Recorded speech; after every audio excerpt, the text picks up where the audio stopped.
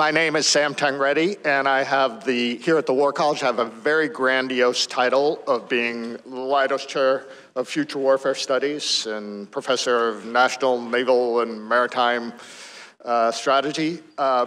We are on the research side, Center for Naval Warfare Studies. That bridge, the walking bridge, is not too far for you to walk over and visit us, and particularly when you all take the Halsey Group elective or Maritime Advanced Warfare program.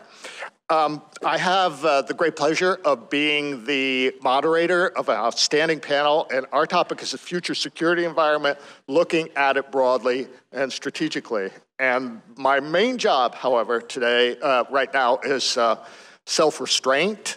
I've been working AI as a main research project. I have many things that I agree with Peter Singer and things I don't agree with Peter Singer. And the one thing that you should take away from the War College is that every issue has two sides. And you're going to have to think, or more than two sides, you're going to have to think about and study about and turn your mind around to see the opposite point of view. Recently, my research has been going in the direction, no longer AI, is direction of deglobalization, de-digitalization, network optional warfare, because I think we're going to see that. After you've been hacked into, your online banking account has been hacked into for the 6th time, you're going to walk over to the Navy Federal Credit Union branch next to the exchange to do your banking. So let me introduce the panel. They have full introductions in the program, but we're going to have 2 speakers that are coming virtually. And of course, 2 speakers are here. Our first speaker is going to be Lieutenant Colonel Ryan Orders, Australian Regular Army, although now he is working at the United Kingdom's Ministry of Defense Development Concepts and Doctrine Center, and they have a small group that looks at the future security environment, and they put together a very useful publication, not novelized like David Singer's work, but looks kind of like this. It's called Global Strategic Trends, and it's an outstanding publication. This is 6th edition. They periodically update it, and it's an interesting thing for us in the U.S. to look at, because you get the view, a different view of this future security environment than our own from an ally.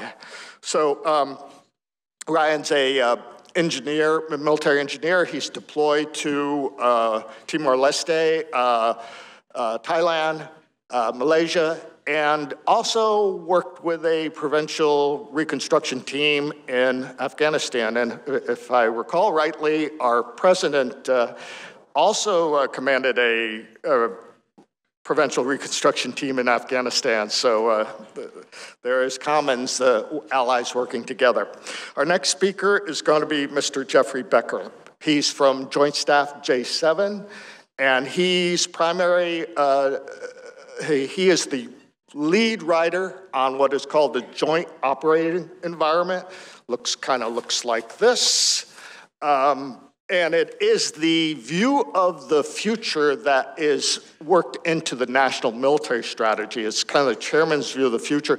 They do it a variety of ways. Jeff has been working on that since its conception back when it was a task of GIFCOM. Next, we are going to have Ms. Catherine Sendak. She has a very unique background because recently she was the director for Russia, Ukraine, and Eurasian Affairs in the Office of the Undersecretary of Defense for Policy. But prior to that, she worked as a professional staffer in Congress for the House Armed Services Committee, and then once for the Senate Armed Services Committee. So that is a unique view that she's going to present. And then finally, we're going to have Mr. John Barter. John is from the United Kingdom, but he is now vice president of what I consider the most prestigious think tank closest to Ukraine, which is Globus. It's in Bratislava, Slovakia. They run the Bratislava Forum, which is where prime ministers, Eastern Europe, all of Europe come to, and he has a unique perspective. However, they are experts in their field. However, they are also human. Ryan Orders is a cyclist, and in his next leave, he plans on cycling part of the Tour de France circuit. So that's good luck for them. Jeff Becker is an avid hiker, and recently in his last leave, he climbed the third highest mountain there in the United Kingdom, which is Helvellyn, and then he's going to take on the first highest, I'm sure, soon. Katie Becker is an avid tennis fan and was able this year to see all 4 of the Grand Slam events, the Wimbledon, US Open, Australia Open, and French Open. And I'm betting that she's a very good tennis player when she steps on the court. And finally, just a bit about John Barter. He too cycles. He once cycled from Monte Carlo all the way back to the UK. I didn't ask him and say, is that because you lost all your money at Monte Carlo and had to pedal back? But after 40 years, he's getting back into kayaking, and since he told me, he says, modern kayaks don't have any soul, so he decided to build his own, take the boat building course and build his own. So these are the people you're going to hear from, and they are experts in their field, and the first one I'm going to turn over to is Lieutenant Colonel Ryan Orders. Right. G'day, Sam. And look, thanks very much for inviting me to talk with you all today. Straight off, I actually did my cycling tour just before I came here. And let's just say I have a better appreciation for professional cyclists than I did before doing it. My efforts were left a lot to be desired. But anyway, today I wanted to discuss a couple of perspectives about the future security environment that I think are important, but also I hope to provide a point of view that differs in some way to what you may have heard before, which aligns with Sam's sort of opening points there. And I do this deliberately because when we look at the future, one of the biggest risks is that we get to a point where we view the future with a high level of confidence and certainty, because this will leave us open to surprise. So when it comes to the future, there's 2 things I am confident about. The first is that we can't predict what's going to happen. But the second is that whatever the future does look like, the world will be different to the one we know and understand today. So with that in mind, when looking at the future security environment, my team focuses on what drives change, and therefore how can we prepare for and shape the future in consideration of that. Great power competition is one of those drivers, and I'll talk briefly to that now, and an aspect of that in how middle powers can influence this. So usually when we say great power competition, the first thing that comes to mind is that of the competition between the United States and China. About a year ago, when I talked on this, I started by using the phrase that whilst China lacks friends, the US has enemies to spare. And look, this was my short way of describing what I saw as the major challenge that both countries faced. We're potentially moving to a future where deterrence for conflict is centred on stable and strong alliances. But achieving this is actually really difficult to do. And as we've seen recently in Europe, alliances can strengthen and change in the future, but it's usually in response to an event, not as an action to deter. The US-China competition is no doubt front and centre for us, but we need to be cautious of limiting our thinking to these 2 nations. Most of the world doesn't want to, and indeed, it doesn't actually have to choose between the United States and China. And if you are most of the world, then you make up a 3rd choice. Now, the reason this 3rd choice has become more prominent is that many countries have and will continue to move into a developed status, or the middle income bracket. And this gives them greater influence on the global stage, whilst also enabling them to be more assertive in defending their own national interests. The result for powers like the United States or China is that their ability to dominate world issues may diminish in the face of multiple influential middle powers. And this is actually likely to be a good thing for global security. Over the past few decades, the US has been the global hegemon, and this is starting to change with other powers competing more regularly with it. A multipolar world is potentially more stable than a bipolar world that's focused on a competing US and Chinese interest. I think an important aspect then for great power competition is considering what countries may make that third choice and what that may mean for us, whilst recognising that if our goal is stability and to avoid conflict, then it's okay. Indeed, it's even advantageous for us to have countries that don't align with either the US or Chinese views. And at this point, I would like to highlight India as one of the key countries to watch in the future. So India is a country that has an historical non-aligned position, and it tries to maintain ties to multiple different countries concurrently. India is also a growing economic and technology power, and will soon be the world's most populous nation. And this will see it have the largest growth for energy demand of any country over the next 20 years. Where it sits geographically, a quarter of the world's population is on its borders. It remains the largest democracy, but it also has domestic pro-Hindu policies that are often at odds with Islamic populations. And this is occurring at a time when Islam will grow to be on par with Christianity as the two most followed religions over the next few decades. So consequently, India's actions will be a critical part of great power competition in the future, but which way it goes is really uncertain. The importance of India, though, leads to broader considerations, particularly in relation to the Indo-Pacific region. The Indo-Pacific is of high global importance and attention today, and it will continue to be. Half of the world live there, but currently attention is focused primarily within the Pacific. And we foresee that this will start to shift towards the Indian Ocean more so.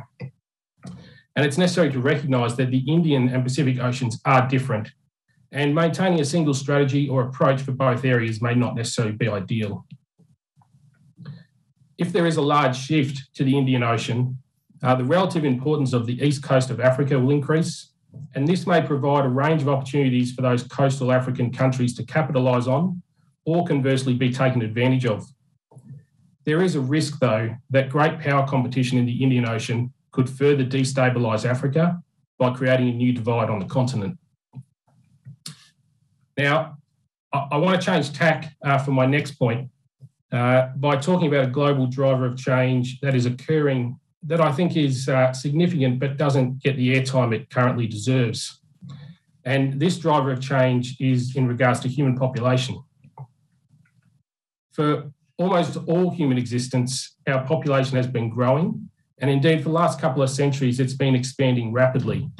Our modern lives, our economies, our governments, everything we understand today is built on a premise of continued human population growth.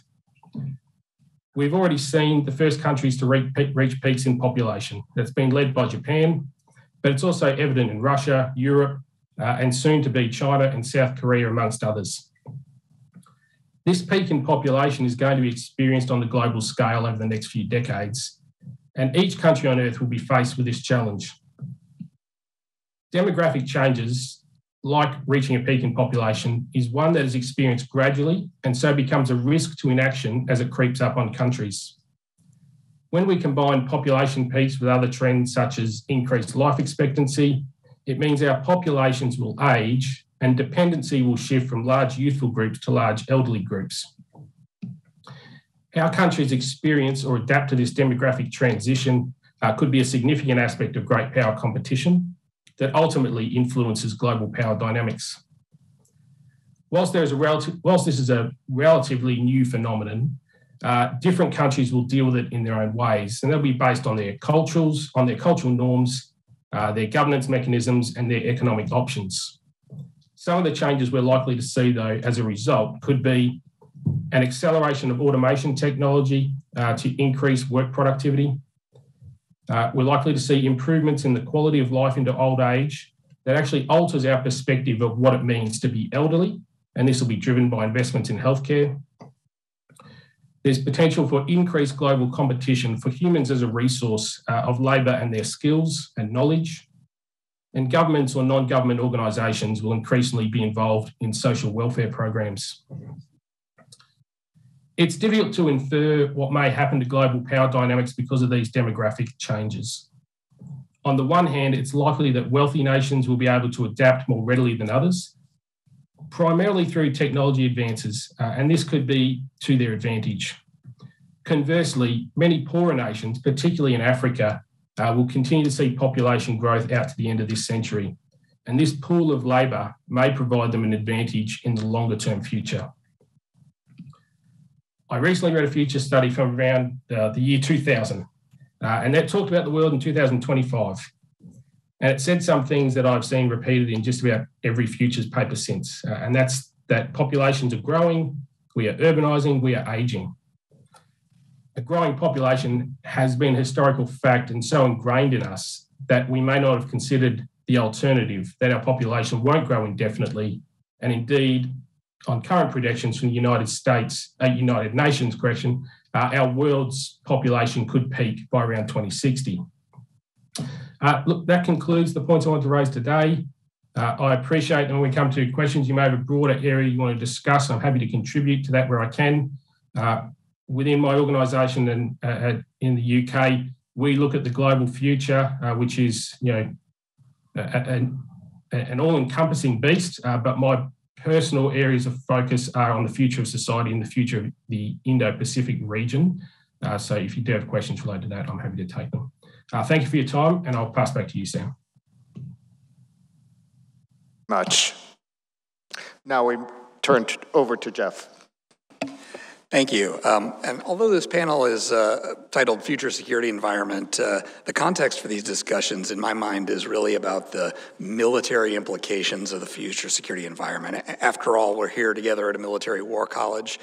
So in my remarks, really are going to be overwhelmingly concerned with the meaning of strategic change in the future security environment for the structure and for the function of the Navy and for the joint force as a whole. To this end, I'd like to talk a little bit about the changing character of war, how we see it changing in the Joint Staff, of the importance of deep futures thinking, despite the inherent difficulties in doing so, and about the need for military officers to maintain a relentless focus on the conduct of warfare with a full set of potential military tools, and to think about that in the context of potential future operating environments. And moreover, I'd like to connect up this idea with the idea of disruptive military change and disruptive change more generally, because it's really in the doing and in the operating that disruption occurs, not necessarily in any specific technologies or in the strokes of a grand strategist in Washington, D.C. or elsewhere. As we talk through through change in the future security environment, I'd like you to think about the meaning of the changes we're talking about for both your service, for your place in it, and based on your understanding of the future security environment, what will your service need to do and be? What's it for, and how does it fit inside this larger joint team? So to get into this headspace, I'd like to first pose a question to you. Over the next couple of days, we're going to hear about a multitude of, we already have about a multitude of dynamic and very challenging changes to the security environment, disruption, transformation, discontinuity. All those words feature pretty strongly in our discussions. However, if the future really is about disruption, if it's about discontinuity, if it's about complexity, why is it important for us as military professionals to think about long-term military change at all? The future, be it 2 years in the future, be it 2 decades, can really be a long time. And although a great deal can change, what I'd like to do is first anchor our thinking in a few things I think we can really assume as we look forward into the future. And the first of those is that the future security environment is going to see war. War as an application of organized political violence is going to remain an enduring feature of the human condition. And although war endures, the methods employed in it, the character of war is always evolving and it's always changing. Second, understanding how warfare changes doesn't come naturally and it doesn't come easily, and attempts to predict it with any accuracy are difficult. And for that reason, warfare often resembles, as the great British strategist Colin Gray once put it, a race between belligerents to correct the mistaken beliefs which they entered conflict. Third, despite an overwhelming failure to predict, it doesn't excuse us as military professionals from considering the demands of future warfare. Closely examining changes in the future security environment expands our understanding of the scope of future problems, of possible problems, and helps us really develop an appreciation for the implications of change, for how we'll need to build and fight the joint force in the future. So, although we can't effectively predict the future, we can prepare for what comes next better. And Admiral Nimitz, for example, noted that the Navy had seen all elements of the war with Japan during their War Plan Orange wargaming efforts in the 40-plus years prior, all except the kamikaze, which was new. And that vast and sustained effort over many years paid dividends, preparing the Navy well for what would come. And I pose to you that we're going to need to be doing those same sorts of things today. So, to look into the deep future effectively, thinkers really have to strike a delicate balance between two competing dynamics that I call credibility on one hand and inspiration on the other. And what I mean by this is that any view of the future security environment has to be anchored and grounded in a good understanding of what's actually possible. We need to understand critical trends that'll be decisive and measure the pace of those changes that are going to push us forward. That credibility, however, has to be coupled with enough courage and with enough open-mindedness to step outside of some of our certitudes and some of our assumptions and imagine a very challenging and even counterintuitive conditions that might alter our world in fundamental ways. This is what the inspiration side of the equation is really about. Tomorrow's not going to be like today, only more so, but it will be different in surprising and sometimes transformative ways. And good military futuring really strikes a convincing balance between credibility and inspiration.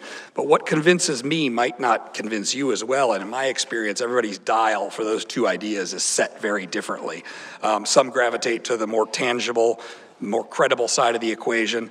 Others are able to see patterns and convergences that aren't readily apparent.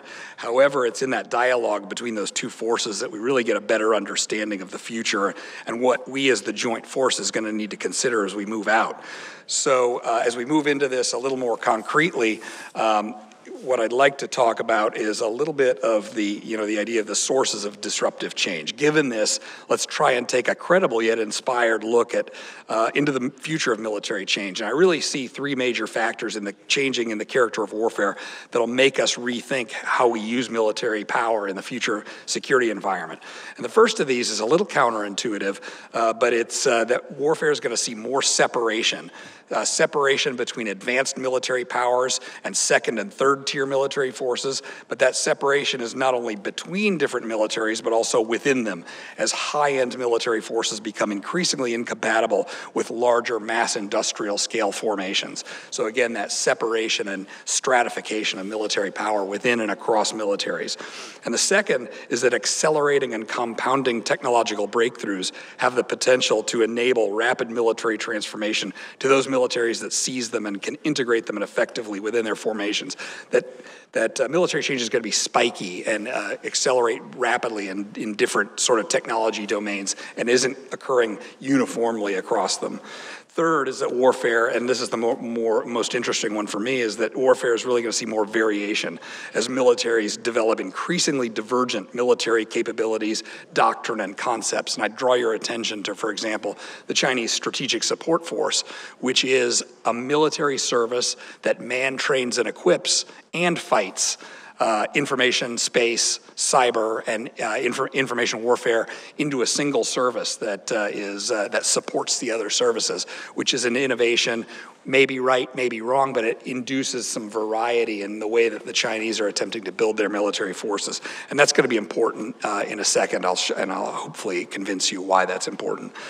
So those changes in the character of war don't necessarily determine who wins, and the current war in Ukraine really illustrates this, but they do, however, however, tell us some important things about the character of those wars, how those wars are going to unfold. For example, there's a higher risk of strategic and military surprise, as well as an increased risk of miscalculation, as militaries don't have a good understanding of how the wide range of advancing technologies and operational approaches will behave when they actually clash, something that perhaps we're seeing on the battlefields of Eastern Europe as we speak.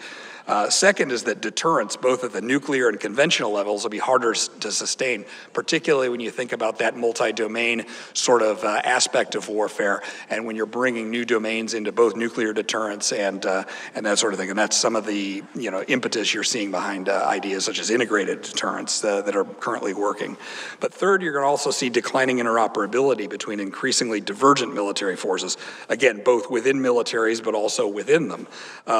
This is especially troublesome for the U.S. as we typically work with a wide range of partners around the world during operations. So something that, that separation, we're gonna have to sort of think hard about that. So, given those changes in the character of war, what do they mean for the U.S. military? And I think there are three major themes that we can discern that you'll encounter and we'll need to think through. And the first of those is that the joint force will be contested globally. We're going to face long-range battle networks enabled by advanced sensors that are reaching out farther than ever before. AI-enabled battle management, mobile power projection forces covered by long-range missile fires from an adversary's homeland, and also ways to attack the U.S. homeland to slow or halt the global movement of the joint force. The second of those big themes is adversaries will apply military force in ways to fracture and disintegrate the joint force and defeat its elements in detail. Adversaries really recognize the importance of network command and control for joint operations, and there's hardly a single joint concept or joint idea that doesn't feature the notion of integration and networking as the fundamental element of the solution. And adversaries have really noticed this, and as such, the joint force is really going to have to find ways to operate and fight despite those intensifying efforts to disrupt our unity of effort during operations.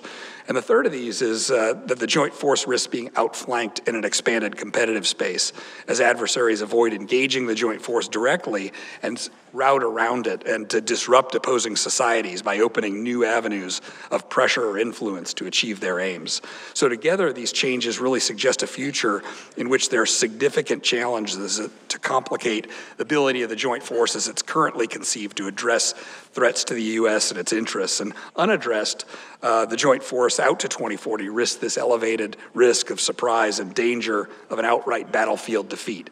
So I've presented you with a whole series of problems. There's a lot of detail underneath each of those problems, but there are also some, if you go with me at that level, there may be a way forward to how we think about structuring the joint force at the highest levels. And so what ways of operating are really going to work in that environment? A few of those attributes of a future joint force that the Navy will need to be a part of is to be successful in this environment, or for example, the U.S. will need forces and capabilities that are able to exert early resistance to adversary actions, both globally, regionally, and locally, by being capable of splitting apart to avoid threats and coming together to mass combat power where needed. The joint force is going to be able to develop efficient lethality, the ability to strike and destroy for the lowest cost, at scale, at the longest potential ranges. And this may mean a mix of kinetic and non-kinetic capabilities to defeat and disrupt long-range sensor networks, and the reconnaissance strike capabilities along which adversary long-range strike relies. And the joint force in the nation must be able to operate with long-term endurance, both to deter and to fight. If the ongoing interstate conflict in the Ukraine has really taught us anything, it's that reinforced loud and clear that great power conflict is vastly lethal to human beings, to equipment, and people will be killed and material destroyed and expended in great numbers. The joint force needs the raw industrial capacity behind it, as well as the mass logistics support and repair and reconstitution capabilities required to stay in the fight, but also convince the adversary that we can stay in the fight. And this is the same whether or not we're building the most exquisite, largest, most expensive aircraft carriers and submarines, or robotic swarms that need to be replaced over and over again. We need the mass industrial capacity to keep those mass forces in the field. So with that, I think those are the types of general attributes that I would sort of expect for a future joint force to be able to operate in that conception of the future security environment. And I'd expect that kind of joint force to be able to lower the risk of surprise, to complicate enemy planning efforts, and their confidence that early strikes and attempted fait accompli would be successful, and to be able to both avoid and to take a punch, and to throw and continue to throw those punches and to be able to continue the fight. And we need to think hard about that, about the ability of the United States as a whole to engage in long-term conflict and to convince the adversary that we can as well. So that's the end of my prepared remarks, and I'll turn it back over to. Thank you, Jeff. And now we go to Katie. Thank you so much. Good morning. Thank you all so much for having me here. This is my first time to the Naval War College. It seems like a pretty good place to come to school every day. So I hope you all enjoy your year very much.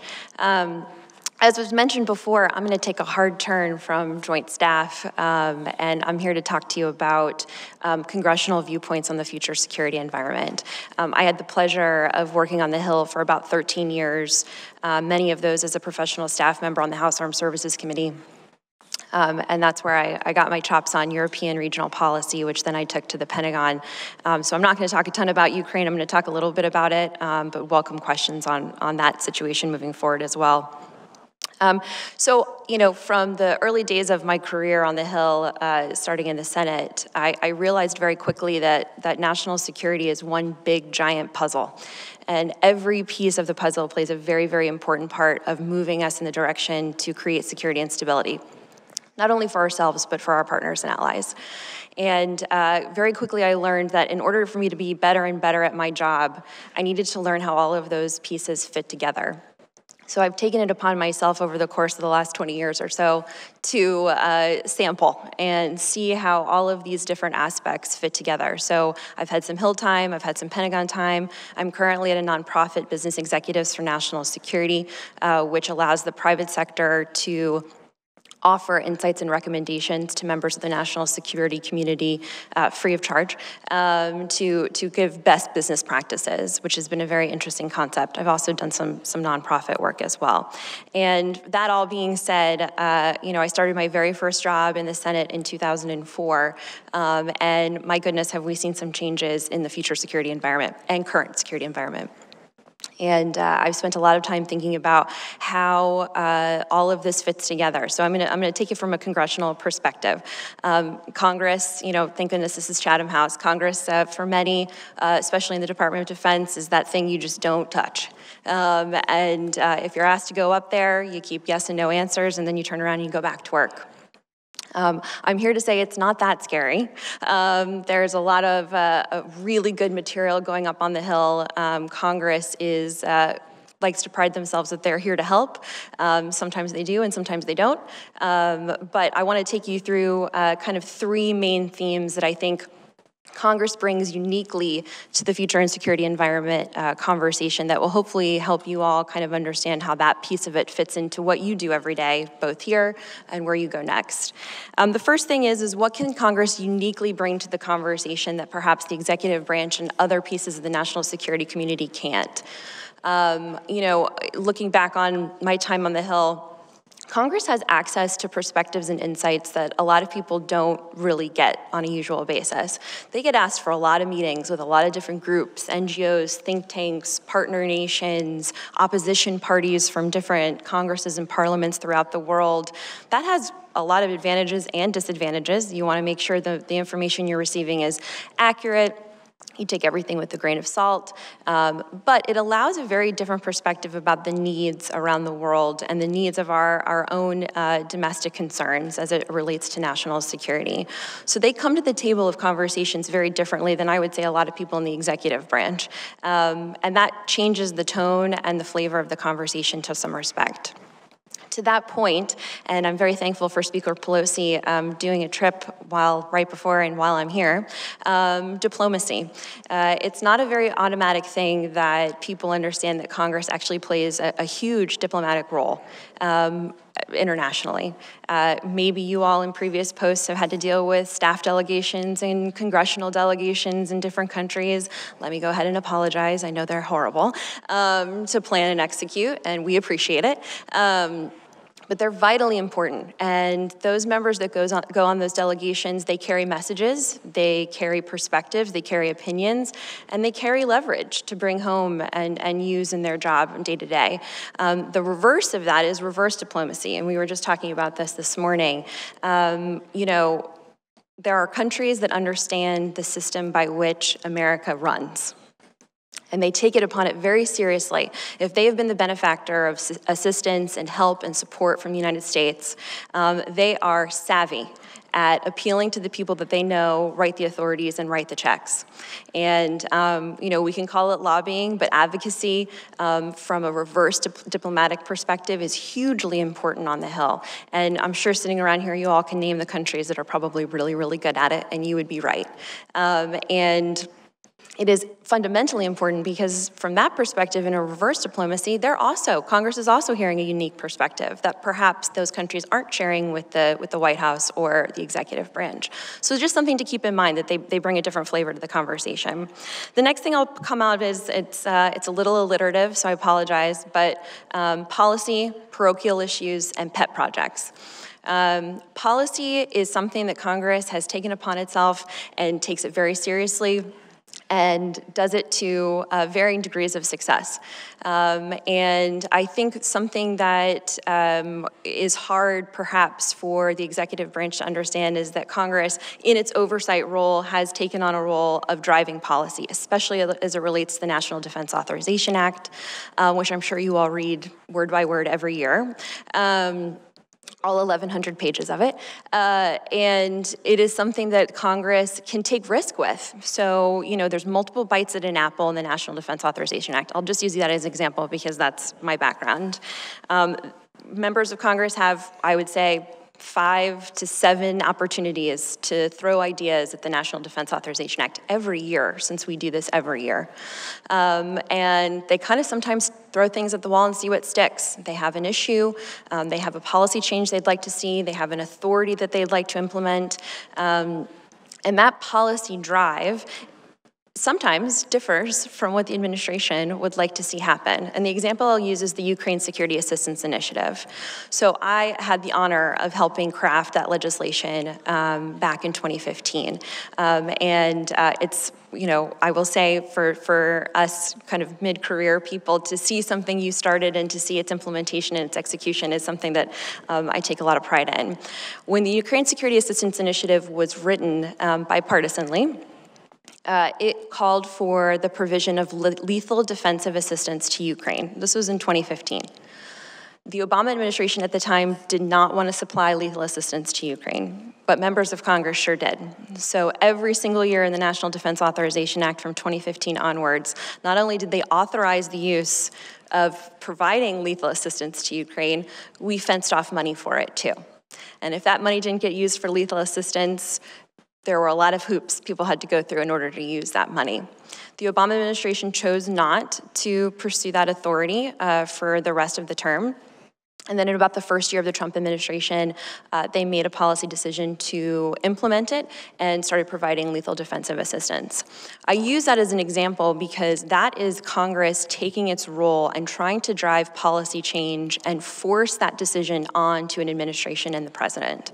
That happens all the time, but given what's going on today and given the kind of support and assistance we're currently giving Ukraine, I thought it was a good example of showing you that there is a driver there in Congress, and it doesn't always align with the administration. It doesn't, and not even on party. It doesn't always align with the interests and how the administration, current administration takes it.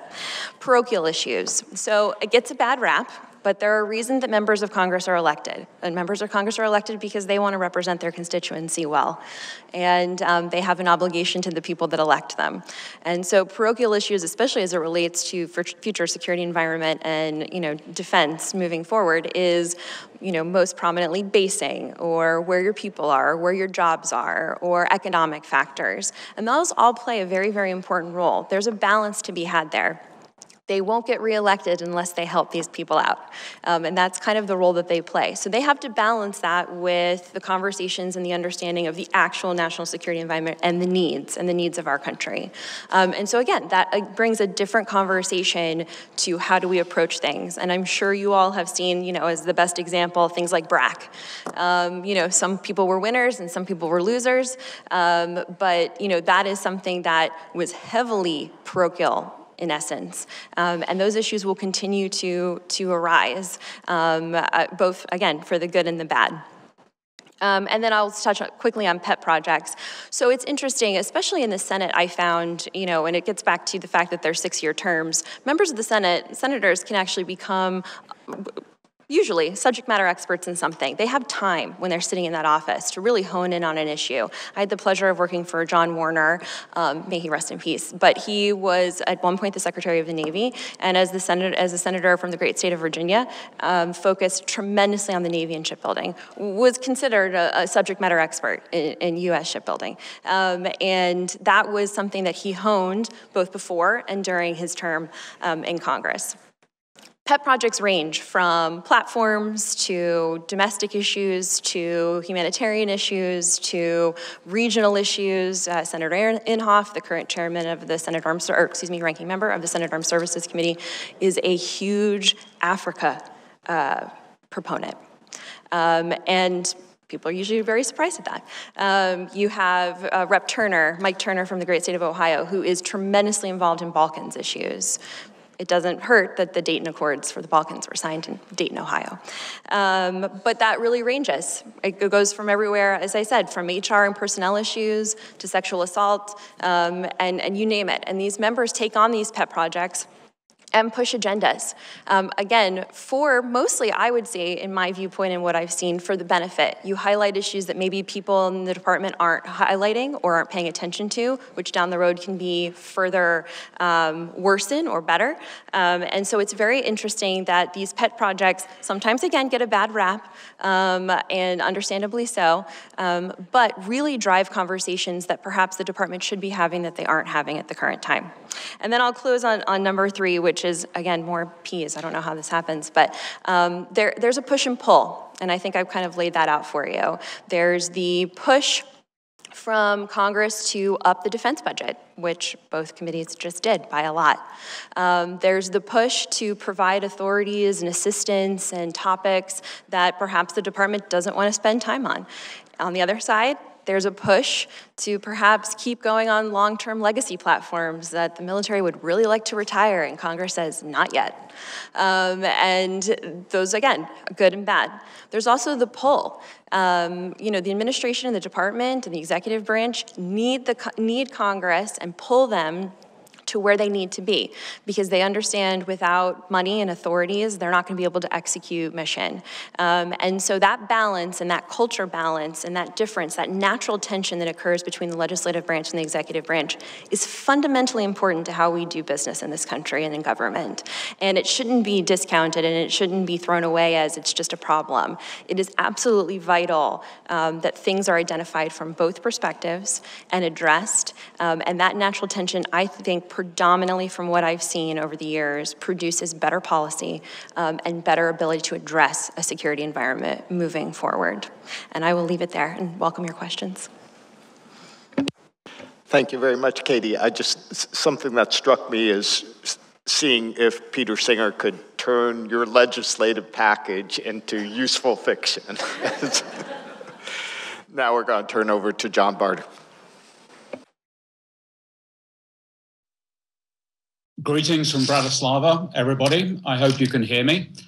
Obviously, it's a great honor to be speaking at this symposium. And as you may have gathered from the notes and Sam's introduction, I'm British. I'm effectively an economic migrant or Brexit migrant living in Central Europe. I'm on my 3rd career in the think tank world. And I'm in an organization which really wants to make a difference. There's about 70 of us, of 14 nationalities, and the average age is 27. So I'm basically the diversity hire. So in the think tanks, we can spend too much time thinking, definitely too much time talking, and not enough time tanking. So today, with a short slot, I'm definitely going to be tanking through this. Now, what I'd like to do is to take you on a short journey. So we're going to do a short visit to Ukraine, and I need to mention that Ukraine is very personal for us for GlobSec. Many of us have been evacuating family and friends or colleagues from the war. We now have 11 Ukrainians on the team who are working in GlobSec to really set the agenda and shape Ukraine's future. And that is actually funded from the US, so a big thank you for that. We'd then like to move to NATO's eastern flank and discuss some of the perceptions, challenges, the commitment, and the impact of the war.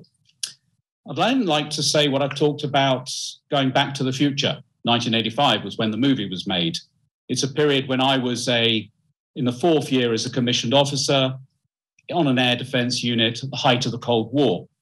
And I believe that there are some points from that time that are relevant for the eastern flank nations. And then to wrap it up, I would like to present some points which I would like you as the students to consider and challenge as you move forward and discuss the changing character of war and future strategy during your studies. Please remember, you are only limited by your imagination. So now let's go to Ukraine, where I'd like to show a short video from our mission to Ukraine in May, when you'll hear from our president and founder, Robert Vass, who founded GlobSec 18 years ago at the age of 21.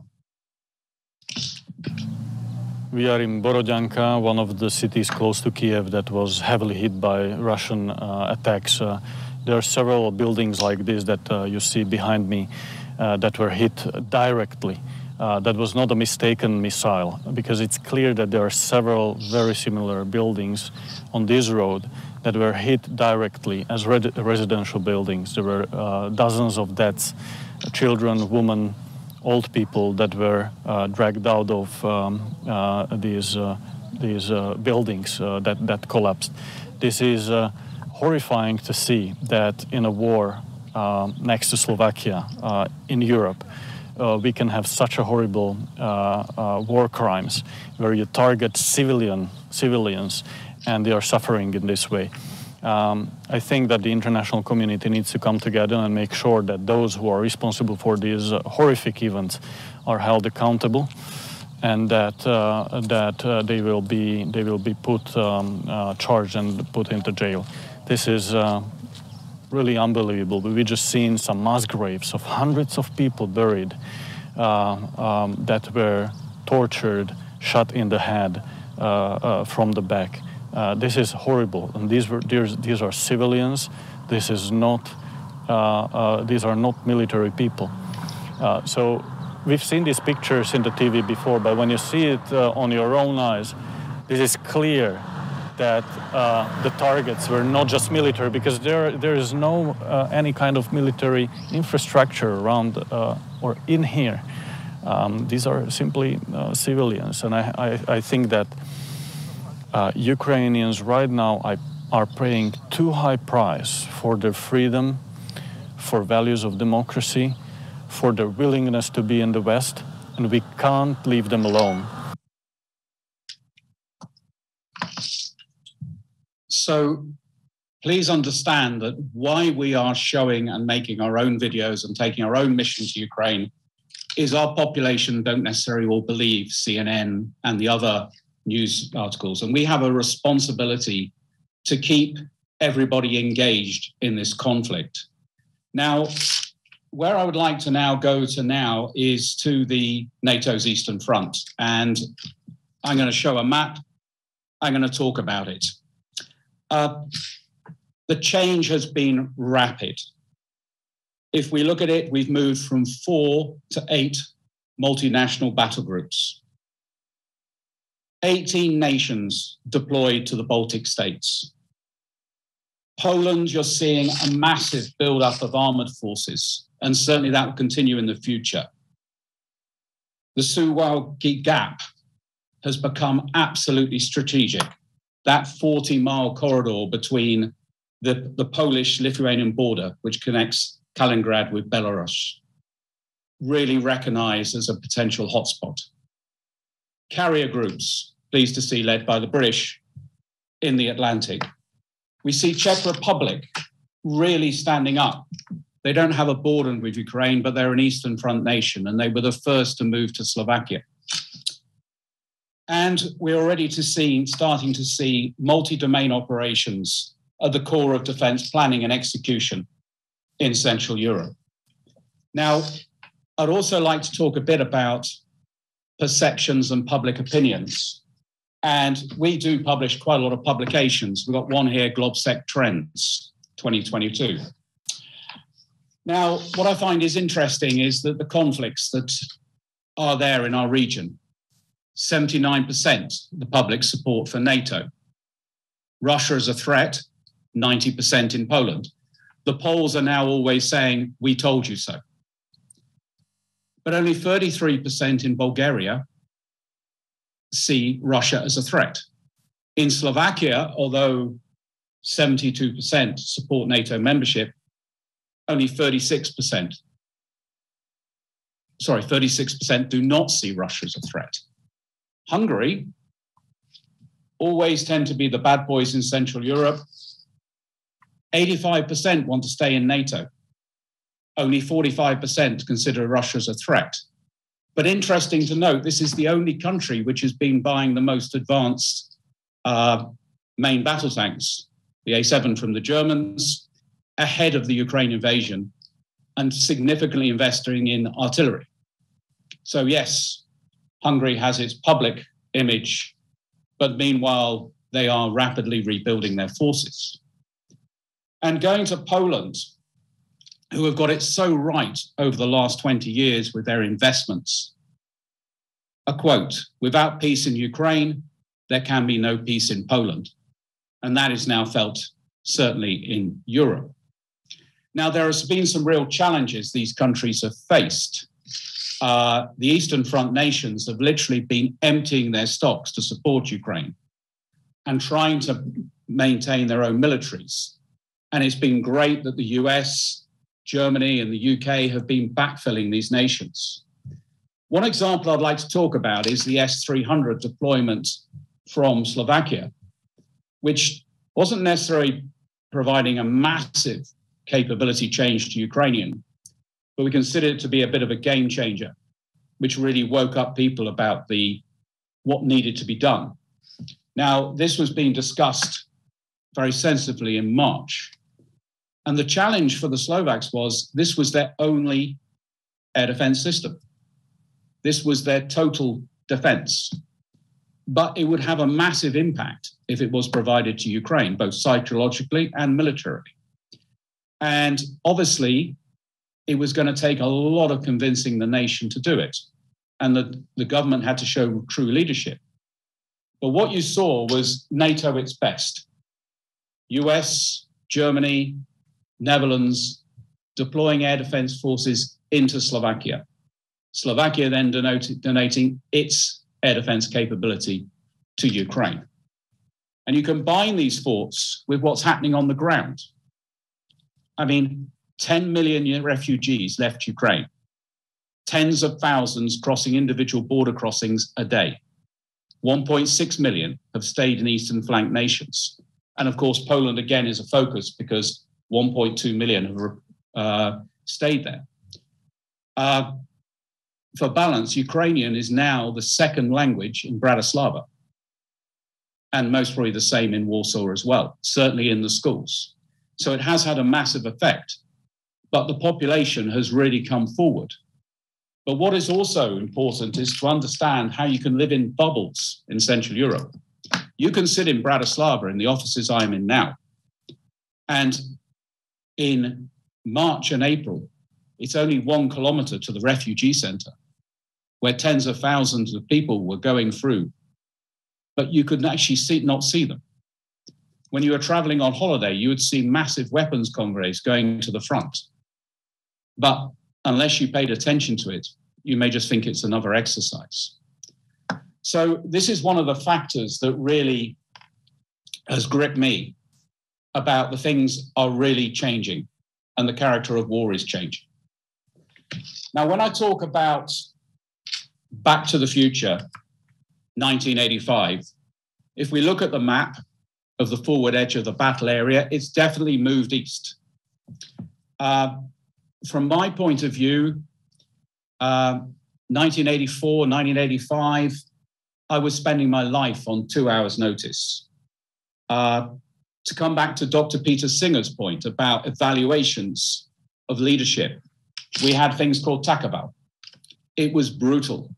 We were continually exercising, continually deploying. We were so stretched for the resources that aircraft would join the exercises live armed. It's when a friend of mine shot down an RAF Jaguar with his Phantom when he joined one Chappell exercise in Germany.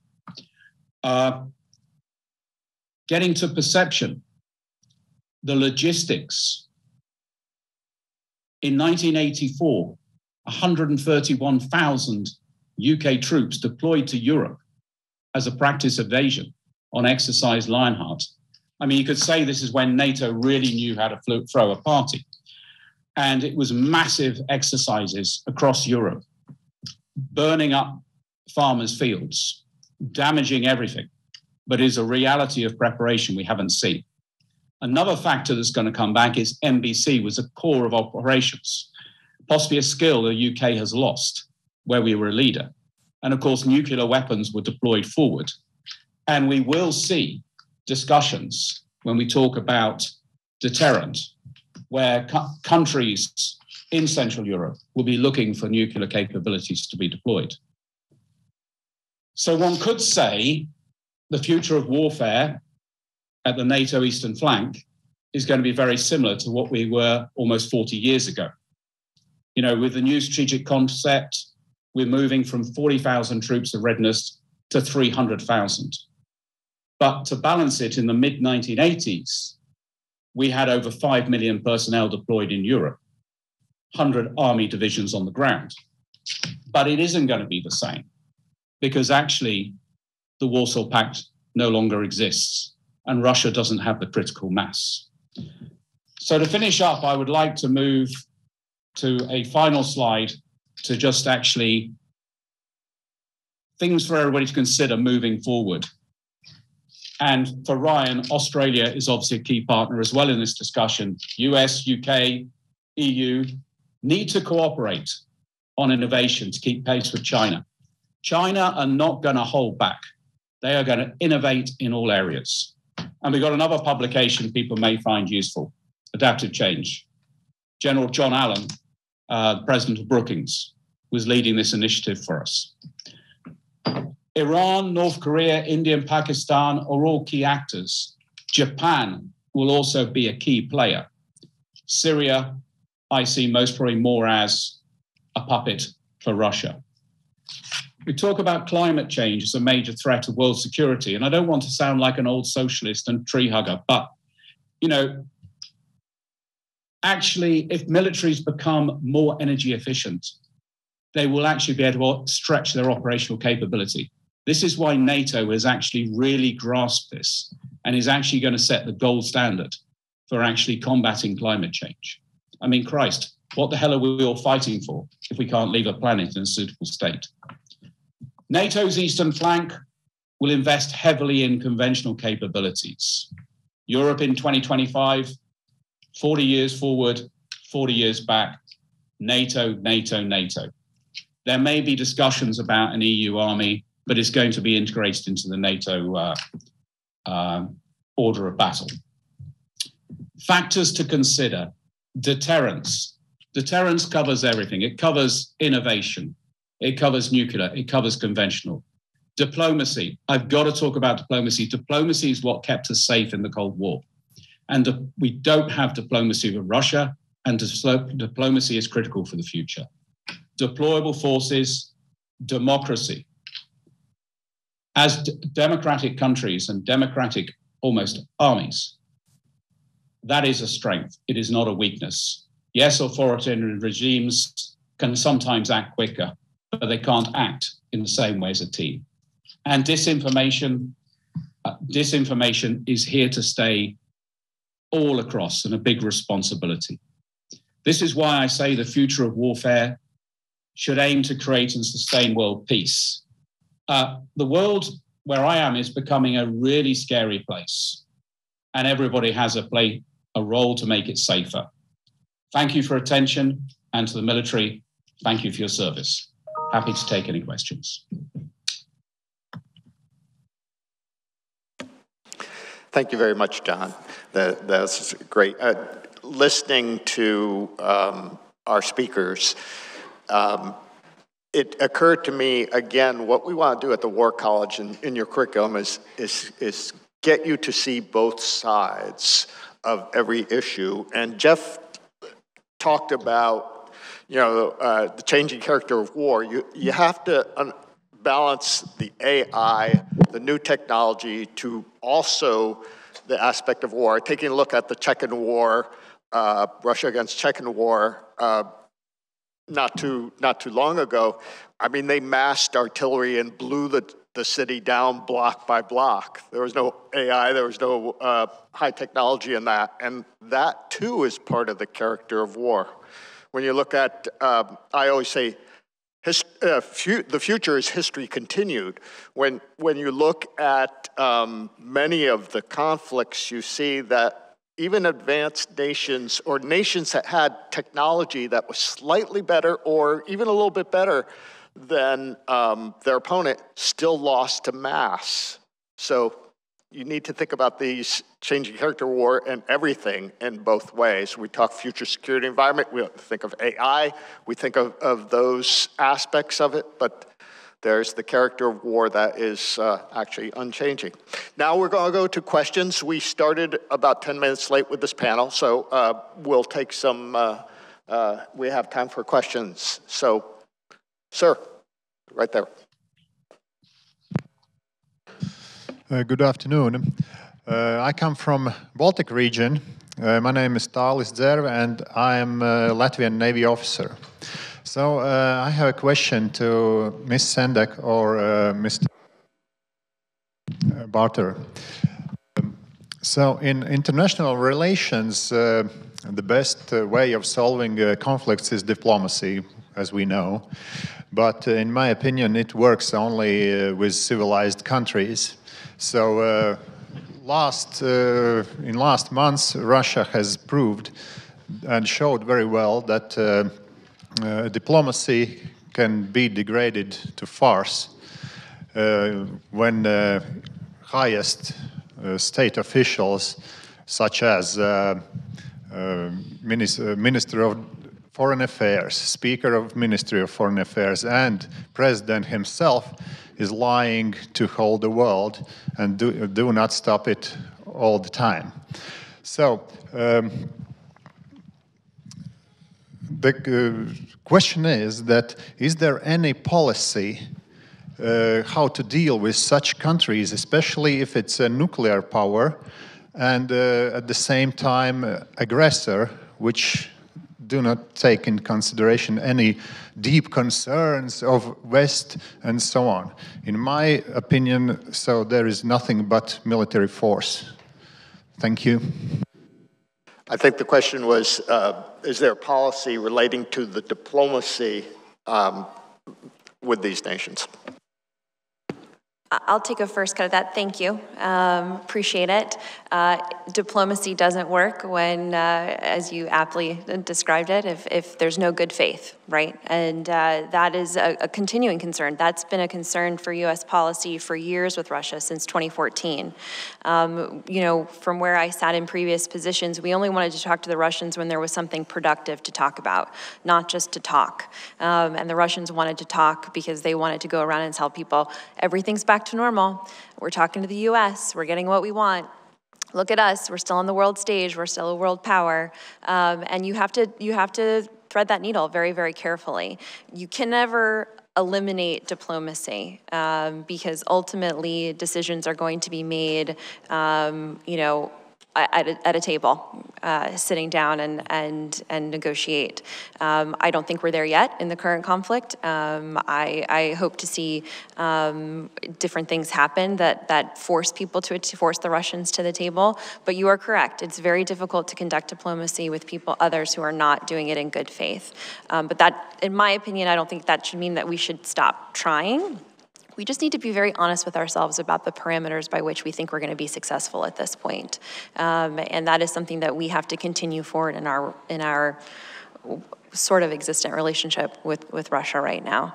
But I think that applies to all adversaries and aspiring competitors is, the risk of miscalculation, as you noted, is high enough where that conversation has to continue at some degree. John Barter, do you have a comment?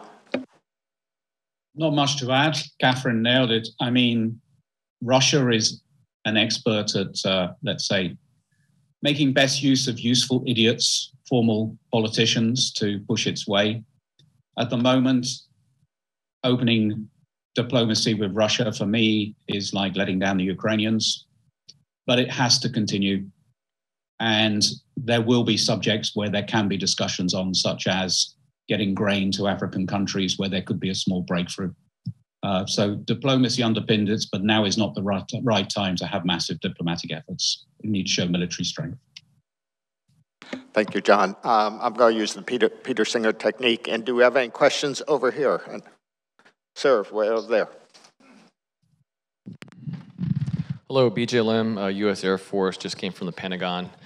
Question is to Ms. Sendak. I just left the log panel working POM stuff within the Air Force, and your, I think, points on that you had mentioned earlier regarding some of the funding and divestments and interaction with Congress, I thought were very poignant because I literally just lived through the 24 POM. The question I have for you is, what do you see from your perspective that the services can do better to advocate for the resources we need? You know, it's one pie, there's not more money, and we need to fully divest certain airframes. There's a lot of money there. What do you see the services are doing wrong in order to get our message across to get what we need? Thank you. So this is way better than the Pentagon, by the way, I have to say. So great question. And I would start with the services, from my perspective, aren't doing anything wrong. There are tools to use to appeal to Congress as a whole and to individuals to make a case for why your piece of the pie has to change or be altered or increase. And those are well known to all the services. Y'all are great at it. The key here is Congress, there's been a lot of discussion earlier this morning about machines, about robotics, about AI, about the future of technology in warfare. There's always a human element. That's never going to go away. And as you relate to people like Congress is 535 foreign policy experts, according to them, and they're all human. And they want to feel like they understand. They want to feel like they're brought into the conversation.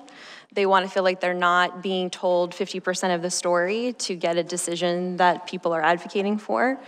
And I have noticed, especially for new members who spend the first couple of terms just trying to learn what the heck is going on, for them to have a connection and a relationship, not just at the constituent level or an installation level in their home district, but to really understand the issue and have people volunteering that information as opposed to going to hunt it. I know that sounds very basic, but truly a lot of consternation out of members of Congress that I have seen is that they felt like they were given a partial part of the story and we're asked to make a decision, and then we're told the later part of the story and don't agree with it. And it sounds really, really basic, and it is really, really basic. But the keep away from Congress and sometimes how that filters through how the executive branch presents information, more often than not, does not go over very well. Now, you're never, the fight, and I know we're all talking about the same airframe that we'd like, that's a pet project that the convincing is going to take a little bit more time.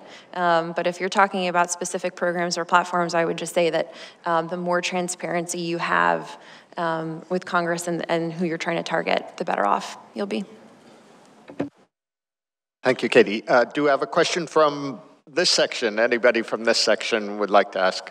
Sir? Hi, I'm Lieutenant Commander Vågenes from Norway. It's been nice hearing to you so far.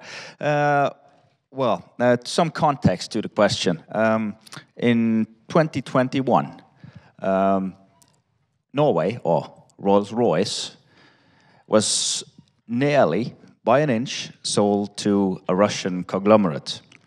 which for apparent reason needed diesel engines for their new frigate class, the Gorskov class, because they invaded Ukraine basically in 2014, and that was where they got diesel engines for their new frigates. So yeah, obviously they were very interested in this Norwegian Rolls-Royce plant. Point is, I think that many challenges for our defense is not within the military branch, it is within other sectors. This was the Norwegian Ministry of Defense, now Ministry of Finance, kind of snoozing off until the media got on their tail.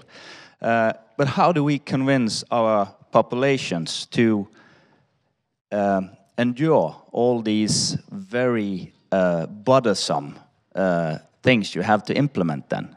Like lining up for iodine tablets in the schoolyard. The music room has to be refurbished back into the NBC shelter that it originally was. And basically, how do we counter then nations that regards all the various sectors, the whole population, the whole country, as an instrument of warfare, like China does and like Russia does? How do we convince our populations? That is basically the questions to the panel. Feel free. This is a broad question because it ranges all the way from sales of corporations to other nations to all the way to whole of government sort of issues. Who would like to take a stab at that?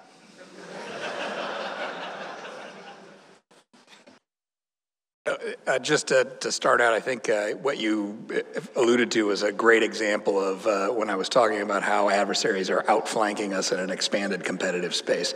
The joint force in the military only covers a certain frontage of that competitive space, and we have to bring our partners along as well. And I think it goes both ways as well. That there are things that in the finance industry and in some of the other organizations that we don't fully understand as well. And so I think making the joint force as cognizant of those things in order to fight in that space is going to be something we need to, but we have to understand it first, because really, the military has really four things that it can change. What it's looking at, its intelligence, its posture, its authorities, and its employment of current and advanced capabilities. So in your case, I think providing intelligence and understanding to the connections and the implications of those connections are really what we're going to have to do, and present them to Congress, as we do it. I think that's the role of the joint force. Thanks. I would just tack on that quickly. All that is old is new again. And populations need to understand at a very basic level why something in Ukraine affects them, why something in Taiwan would affect them, what that means for their day-to-day lives. And that's prudent upon every government, whole of government, to do that. And everybody plays a role. And in a democracy, it gets real messy, real fast, but it's an obligation of the people who serve to make that explanation and make that case to their population. Ryan or John, do you have any comments? I can make. Okay. Please, Ryan, go first. We'll go to the next question. Is that a question way in the back? We've got two gentlemen, but the one standing, please. And we'll have time for, I think, two more questions after that. Thank you, sir. I'm Max Gledel, an intern with the Emerging Ethics and Emerging Military Technologies program. My question is to you specifically, Mr. Beckers. You mentioned how deterrence and MAD are slowly becoming an outdated tactic. So how do we compete with our adversaries who don't play by the same rule book or abide by the same ethical values we do? And if we choose to abandon those traditional rules and values we hold when we militarily engage, how do we tell the rest of the world to still adhere to a rules-based international order? So that, yeah, really broad question there. And there are two pieces of that I'd like to take on. And first of them is about deterrence and mutually assured destruction, I think. And I think that they are still valid. The problem is that the way, again, like I said, continuity and change in military power, the way we understood bipolar competition with Russia, that was a learning experience over time. We built a triad, they built a triad, and we, over time, engaged in, strategic discussions and physical confrontation to kind of come to an agreement of what that meant. Now with, China moving towards a strategic nuclear breakout, you've got a tripolar world in the nuclear realm. New capabilities that the PRC and Russia are deploying are not on the triad model, for example, while we recapitalize our nuclear force exactly the same as we did in 1960s, only with more modern systems. So we need to be more, think harder about what deterrence and what mutually assured destruction may mean in an environment where you have status 6 sort of capabilities and the things that the DF-26s and hypersonic glide vehicles of the PRCs deploying. What does that mean in that more newer complex environment? So I think we need to relook our deterrent. And your second question again was about, I'm sorry.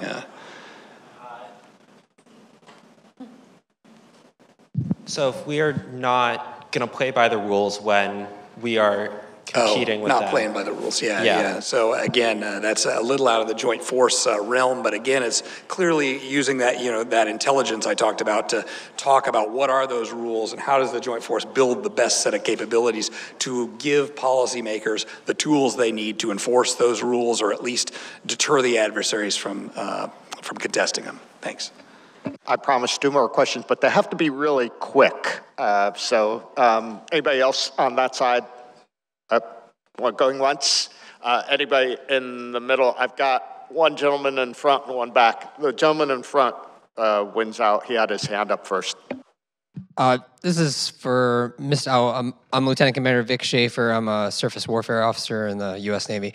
For kind of Mr. Becker, but also Ms. Sindak, I wouldn't mind if you had an opinion on this. The defense industrial complex in any nation, but especially the United States, is subject to a lot of nationalist feelings. You talked, Mr. Becker, about the need for industrial capacity. There are a lot of allies that we have that have a core competency in industrial capacity. South Korea could build ships 5 times faster and maybe 5 times better than we could. Germany has a lot of industrial capacity as well. What are your thoughts on leveraging allies to maybe build a couple Berks in South Korea, Arleigh Burke destroyers, or maybe some missiles in Germany, for example? Great question, and again, this gets at the tension you were talking about. There's not a congressman or a senator that would probably vote for building a large surface warship in a foreign country. Now, on the other hand, I think we're moving from a world where the U.S. was the arsenal of democracy to a world in which China is the arsenal of autocracy, and we're on the flip side of that equation. So we have to be really innovative and very careful about how we leverage the defense industrial base across all of our allies and partners. And one example of how that may go is South Korea is basically going to rebuild big chunks and recapitalize big chunks of the Polish military over the next couple of years with the agreement they just signed last week. So I think that there are some things that we can do in those, but we have to be really careful about how we, in that push-pull between the Pentagon and the Hill. I'll be super fast. I think Congress is coming to the realization that we can't do it alone. Ukraine is a wonderful example of that, nor I think do we want to. And that entails that we have to work closely with our partners and allies who have major industrial capacity to meet some of these challenges. Here's a research question for you, looking from AI. Comes out of software industry. Software industry expects 40% profit markup on their products. When a defense company has more than 10%, you could correct me, Congress gets very concerned about the waste, fraud, and abuse aspect. How to reconcile that? That's a question worthy of someone researching. One more. Okay, one more, real quick. Sir. I'm Duminder from Sri Lanka. Actually, I'm trying to come up with a different opinion. Maybe most of you all not agree with me, but still I thought of coming up with this. This is because this question is for all the intellectual panel, not targeted to any single person. But my point is that the democracy is suitable for every country. So I doubt it, because countries even like Sri Lanka, because I feel like the too much of democracy with connected with a lot of freedom is not suitable. Because I think we need to have kind of a dictatorship type control for a certain period of time just to make people correct. Then afterwards we can have freedom, I guess. My other thing is, now since we are talking about the global sustainable peace and security, so I have seen some occasions, especially regarding the Ukraine war, some international news channels are banned, like Russia Today. Isn't it good? Is it a good thing? I don't know who has done it, but I found we cannot watch it. You need to give a question. Just state a question. Yeah. So that is, I mean, how you justify it? My question is that. The other thing is, I feel like every country has a right to develop economy and military. So, I mean, do you think China and Russia are really a global threat? I need to hold you to that question. Would anybody like to take a stab? I think if I heard the first part of your question correctly, it was, does democracy work everywhere, right? Should democracy work everywhere? Well, I mean, we need another 8 hours for that conversation, I would say. But I would say that democracy and changing and shifting to democracy is a generational change for countries who were no longer democracies and moving to democracy. This isn't something that happens overnight. But I think that in order to get back to the rules-based order that we like to filter through and live by in this country, that we believe the tenets of democracy can bring security and stability. So how that looks, up to other countries. So I'd just really quickly say, leave it with a quote from Winston Churchill, who said that democracy is the worst form of government except for all the others. With that, we're going to conclude our panel. We could go on all day, but you guys need to take a break and move along. So thank you. Thanks to the panelists.